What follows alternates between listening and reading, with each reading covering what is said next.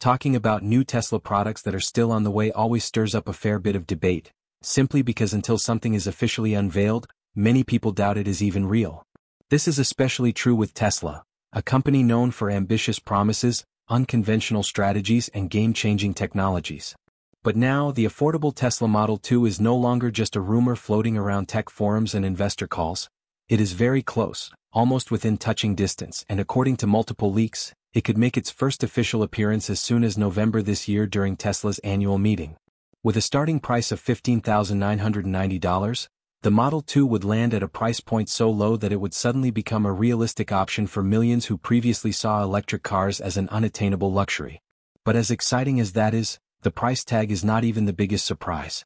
Elon Musk and his engineering team have quietly been working on something even more significant behind the scenes, something that could alter the future of electric vehicles altogether. Tesla appears to be preparing to move away from lithium batteries, a staple of EV technology for decades, and replace them with something faster, cheaper, safer, and far more abundant: aluminum-ion. And if these leaks are accurate, the first Tesla to be equipped with this groundbreaking battery will not be an expensive flagship like the Model S or the Roadster. It will be the entry-level Model 2. In this deep dive, there are at least 3 main points to unravel. First, why Elon Musk might be ready to step away from lithium batteries after relying on them for Tesla's entire existence. Second, what aluminum-ion battery technology actually is and what it means for a low-cost electric vehicle. And finally, whether the Model 2, even with its cost-saving design changes, will truly be worth buying. These questions are critical because they touch on performance, safety, market competitiveness, and Tesla's long-term strategy for dominating the affordable EV segment. For years, Tesla has leaned on lithium iron phosphate, or LFP, batteries for the most affordable versions of the Model 3 and Model Y. These batteries are popular not just with Tesla but also with many automakers because they offer a good balance of relatively low cost, stable performance, and high safety margins. Naturally, industry observers assumed that for a budget-friendly car like the Model 2, Tesla would stick with LFP chemistry to keep production costs down while maintaining decent range and durability. But there is a problem. Even LFP might not be cheap enough to get the Model 2 down to the ultra-competitive $15,990 range and still leave room for Tesla's margins, especially when competing with aggressive Chinese manufacturers like BYD that already offer small EVs at cutthroat prices. This is why reports suggest Tesla is considering something far more radical: ditching lithium entirely. The answer appears to be aluminum-ion batteries, a technology that has been researched for years but has recently shown massive leaps in both lab performance and manufacturing viability. When whispers about Tesla developing aluminum-ion cells first surfaced, it seemed hard to believe. After all, since the first Tesla Roadster hit the streets, every single Tesla has used lithium-based batteries in one form or another, whether that was lithium nickel cobalt aluminum oxide, NCA, lithium nickel manganese cobalt oxide, NMC, or LFP. And even though Tesla has already worked to reduce the amount of lithium used in its cells, both for cost and for sustainability, it had never completely eliminated it. Yet the move makes perfect sense when you consider how volatile lithium prices have been. Elon Musk himself has publicly complained about it, pointing out that at one point the cost of battery cells doubled and lithium prices spiked by nearly 500% in a very short period, creating chaos for automakers trying to forecast production costs. The challenge with lithium is that while the metal itself is relatively rare in the Earth's crust, demand has skyrocketed due to EV adoption, consumer electronics, and grid storage applications. Supply chains are fragile, extraction is often environmentally damaging, and large portions of the global supply come from politically unstable regions. That makes lithium a risky foundation for any mass-market product where cost control is critical. Aluminum, on the other hand, tells a completely different story. It is one of the most abundant elements on Earth, roughly 8.2% of the crust by weight, and is about 800 to 1,200 times more common than lithium. It is mined in over 40 countries, including stable and industrially advanced nations like Australia, China, and India, making the supply chain vastly more resilient. And perhaps most importantly, aluminum is far cheaper to source, currently around $2,200 per ton compared to tens of thousands of dollars per ton for cobalt or nickel, which are still used in most lithium battery chemistries. Now, what exactly is an aluminum-ion battery? While the simplest explanation is that it uses aluminum ions instead of lithium ions as the charge carriers, that does not fully capture why it could be so revolutionary. Lithium ions carry a single positive charge, while aluminum ions carry a triple positive charge. This means each aluminum ion can transfer more electrons, leading to higher current density, faster charge and discharge rates, and the potential for much greater power output. In theory, this can translate to extremely rapid charging times and excellent acceleration performance in EVs. Energy density is another promising area. Some aluminum-ion prototypes have achieved 500 watt-hours per kilogram, roughly double the plateau that most lithium-ion chemistries face at around 250 watt-hours per kilogram.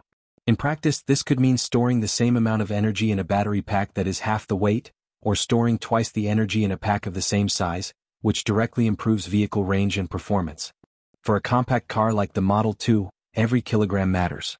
A lighter battery pack means the overall vehicle can be lighter, which improves acceleration, efficiency, and handling, all while potentially lowering production costs because other components, like the suspension and brakes, can be scaled down. According to the most reliable leaks so far, the Model 2 will have a minimum range of 300 miles using a battery pack with a capacity of just 53 kilowatt-hours. This is a remarkably efficient result, suggesting that the aluminum-ion cells Tesla is developing have much lower internal resistance and higher usable capacity than existing LFP cells. There will reportedly be two variants, a standard range and a long range, with the latter offering even greater distance between charges for buyers willing to pay a bit more. Cost is where aluminum-ion could truly change the game. Early estimates suggest a 53 kilowatt-hour aluminum-ion pack could cost around $3,100, compared to about $5,300 for an equivalent LFP pack. That is a $2,000 saving per vehicle, which might not sound earth-shattering for a single car but becomes enormous at Tesla's scale. If Tesla produces 2 million Model 2s annually, that saving adds up to $4 billion every year, a war chest that could be used for price cuts, factory expansions, or reinvestment into R&D. And because aluminum is so easy to recycle, requiring only about 5% of the energy needed to extract it from raw ore, it is far more sustainable in the long term. Safety is another huge advantage. Aluminum-ion batteries can use a non-volatile ionic liquid electrolyte that is stable up to 200 degrees Celsius, drastically reducing the risk of thermal runaway and fires. Tests at Stanford University have shown these cells can be punctured, crushed, or short-circuited without catching fire or overheating. That makes them much safer for consumers and could even help reduce insurance costs for EV owners. The operating temperature range from about 5 degrees Celsius to 85 degrees Celsius means the Model 2 would work reliably in nearly any climate, from the snow-packed roads of Canada to the blistering heat of Arizona. Perhaps the most exciting prospect for everyday drivers is charging speed. Aluminum-ion batteries have shown in lab settings that they can handle peak charging speeds of up to 1,000 kilowatts in short bursts, far beyond today's fastest EV chargers. While production vehicles will not hit that number anytime soon, even conservative estimates suggest that a Model 2 could achieve an 80% charge in 10 to 15 minutes at a real-world rate of 250 to 350 kilowatts. That is faster than most current EVs and could significantly reduce charging anxiety for new buyers. The chemistry of aluminum also makes it inherently more resistant to damage from repeated fast charging, meaning less capacity fade over the years. Longevity is another strength. Many lithium-ion batteries start showing noticeable degradation after about 1,000 to 1,500 cycles, with the best LFP packs lasting around 3,000 cycles. Aluminum-ion batteries could potentially reach 10,000 cycles, translating to 20 years or more of typical use before the pack needs replacement. That could redefine resale values for EVs and make the total cost of ownership far lower than a comparable gasoline vehicle. Of course, no technology is perfect. Aluminum-ion batteries still show reduced performance in extreme cold, especially below -20 degrees Celsius, with both range and charging speeds taking a noticeable hit. That is an engineering hurdle Tesla will have to address, perhaps through advanced thermal management systems or preheating protocols in cold climates. Still, for the vast majority of drivers, the trade-offs seem more than worth it. But the Model 2 story is not just about the battery. To hit that $15,990 starting price, Tesla has made strategic design changes. Leaked prototypes show the Model 2 skipping expensive design features like the continuous LED light bars on the Model Y, opting instead for simpler, higher-mounted headlights. Single-pane glass replaces double-pane, the panoramic glass roof is swapped for a metal one, fabric seats replace vegan leather, and heated seats are gone entirely. The audio system has fewer speakers, and the rear passenger display, intended for future robotaxi use, has been dropped. Even the power lift trunk might be replaced with a manual one, just like the early Model 3. Inside, the steering wheel remains round but without stalks, and nearly every function is routed through the central touchscreen. The center console is lower and sharper with a hint of Cybertruck influence. Some may see these simplifications as downgrades, but for Tesla's mission, they are strategic sacrifices. The company is targeting not just existing EV buyers but also younger and lower-income consumers who have never seriously considered an electric car before. For many of these buyers, the priority is price, reliability, range, and charging speed, all areas where aluminum-ion could give Tesla an unshakable advantage. Competitors like BYD, Hyundai, and GM are still committed to LFP or NMC chemistries, which are arguably hitting their technological ceilings. Tesla, by contrast, is leapfrogging directly to a next-generation solution. And that raises the big question: will the Tesla Model 2 actually launch under $20,000?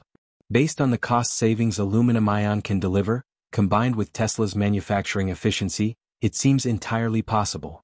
And if it does, it will not just be another affordable car, it will be a turning point in EV adoption, pushing electric mobility into markets and households that have so far been priced out of the revolution. For Torque Element, this is not just about another Tesla. This is about the moment EVs stop being a premium choice and start being the default.